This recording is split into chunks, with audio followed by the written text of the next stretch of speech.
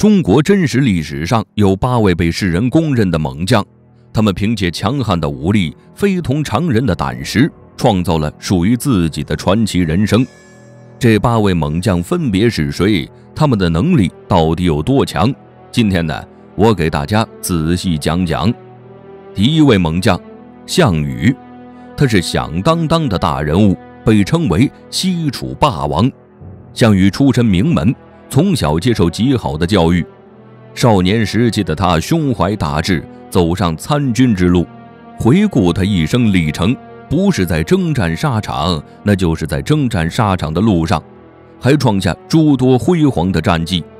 巨鹿之战中，项羽破釜沉舟，带着5万兵马对抗40万秦军，打得秦军大败而逃，可见他过人的胆识和武力。然而这并不是项羽打得最令人佩服的一场战役，东城之战才是他的巅峰时刻。当时项羽在垓下顺利突围出去，身边仅剩28个士兵，汉朝呢有5000人在追赶。双方人数如此悬殊的情况下，项羽一口气斩杀100来人，之后一声大喝，便吓退其余汉军。等他顺利逃走，只损失了2个士兵。可惜的是，他虽有过人的实力，却因为性格一败涂地。说到底，还是输在一个义字上。项羽把刘邦视为兄弟，不听范增的劝诫，在酒宴上放过对方，这才会自刎于乌江。一代猛将葬送小人手中，真是有种说不出的惋惜。第二位猛将，霍去病，他是在西汉大放光彩的人物，沾舅舅卫青、皇后卫子夫的光，成功呢走上了从军之路。他看上去出身名门，实际上是个私生子，从小没看到过爹爹。霍去病对武学很有兴趣，加上天赋异禀，练就了一身好本事。霍去病长到18岁的年龄后，汉武帝封他做了瓢繇校尉，相当于现在的团长。自此呢，他开启和匈奴的斗争。第一次上战场，霍去病便斩杀俘虏了2000多人，这战绩震惊了朝堂。汉武帝满意极了，封他做冠军侯，寓意勇冠3军。霍去病19岁，汉武帝封他为骠骑将军，去攻打在河西的匈奴。霍去病相当给力，凭借出众实力，吓得匈奴再也不敢侵犯河西。等他21岁的时候，霍去病和卫青各自率领5万兵马赶赴漠北，轻松杀敌7万左右，让匈奴在东北再没立足之地。此后听闻霍去病的名字，匈奴害怕得瑟瑟发抖。让人叹息的是，霍去病24岁就去世了，真是天妒英才。大唐薛仁贵是位出了名的猛将，他在真实历史当中能力到底有多强？被历史公认为猛将的薛仁贵，他能出人头地，离不开一身过硬的本事和勇气。他的前半生呢，可以用2个字形容：贫穷。原本祖上世代为官，小日子十分舒坦，结果他父亲突然去世，年少的薛仁贵没了依靠，就此过上窘迫的生活。好在长大成人后呢，他娶了一位贤妻，在老婆劝说下走上从军之路，才能在后来立下一番丰功伟绩。从军期间，他只是个小兵角色，直到李世民打高句丽，唐军被围困的紧张时刻，身穿白衣的薛仁贵单枪匹马，凭借一己之力震慑敌军，唐军才有机会反扑成功。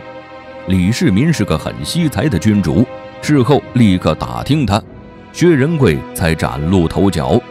后来跟随李世民打江山的朝中武将渐渐老去，薛仁贵呢成为了大唐征战的顶梁柱。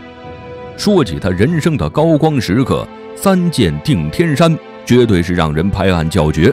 面对气势汹汹的敌军，他不慌不忙地拿出弓箭射出3箭，3个敌人瞬间倒地，吓得敌军心态崩溃，跪地投降。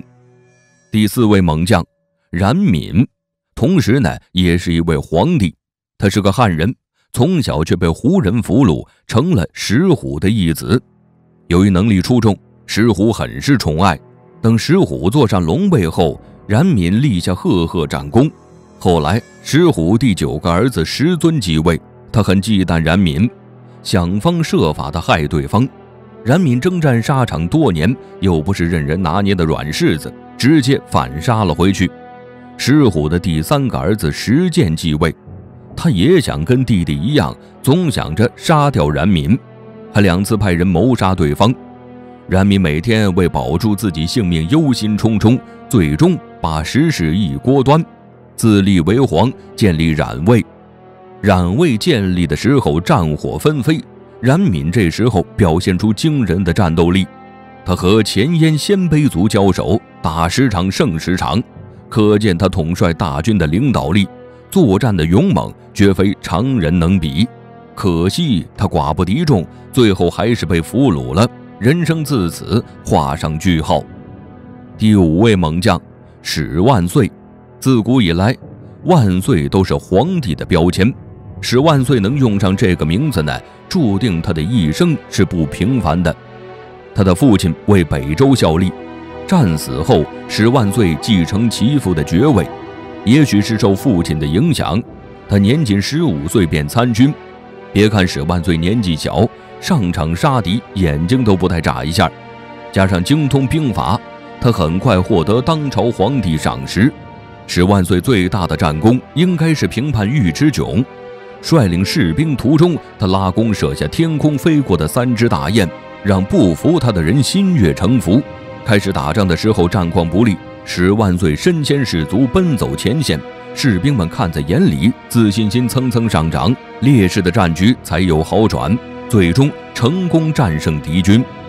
后来朝代更替，史万岁为隋朝效力，他跟随元帅窦融征讨突厥，仅用1个回合便杀掉敌军猛将，为自己在隋朝赢得地位。不过他的结局并不好，隋炀帝因听信小人杨素谗言，在朝堂之上直接处死了他。苏烈是中国历史上数1数2的猛将，他的一生是怎么样的呢？苏烈又叫苏定方，他的前半生经历和史万岁相似，都是在15岁的时候跟随父亲从军作战。在他父亲去世后，苏烈接管了一切。隋朝末年，他先后投靠过以窦建德、刘黑闼为首的起义军，不过这2人并非真命天子，全都死在了战争中。苏烈自此过上隐居生活，他本以为就这样了却余生。唐朝发来邀请函，苏烈想要建功立业的心蠢蠢欲动，开启年少时的征战模式。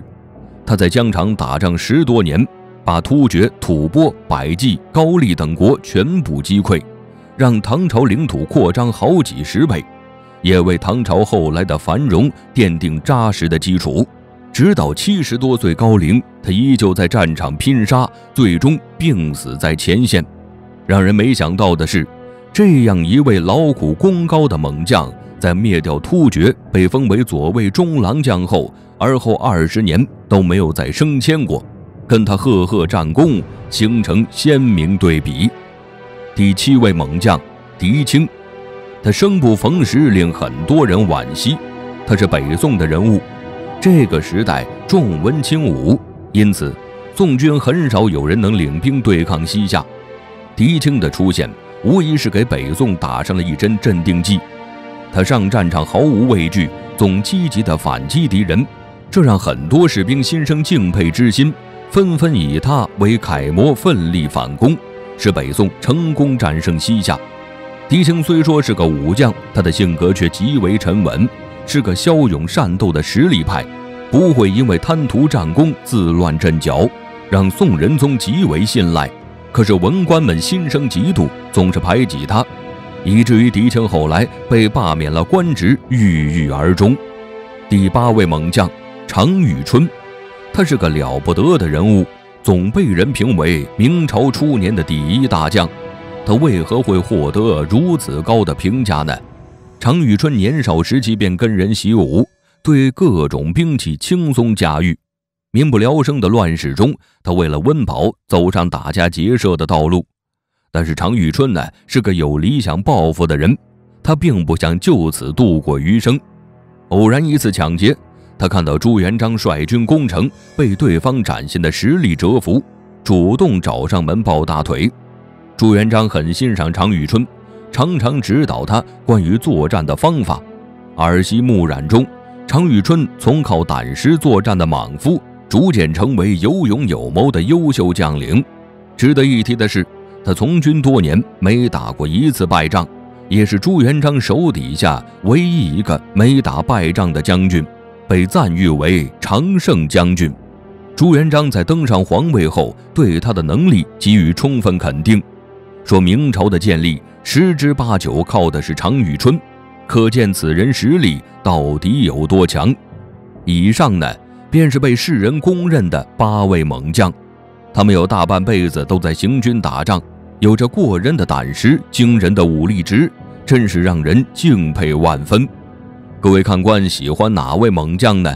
欢迎评论区留言讨论。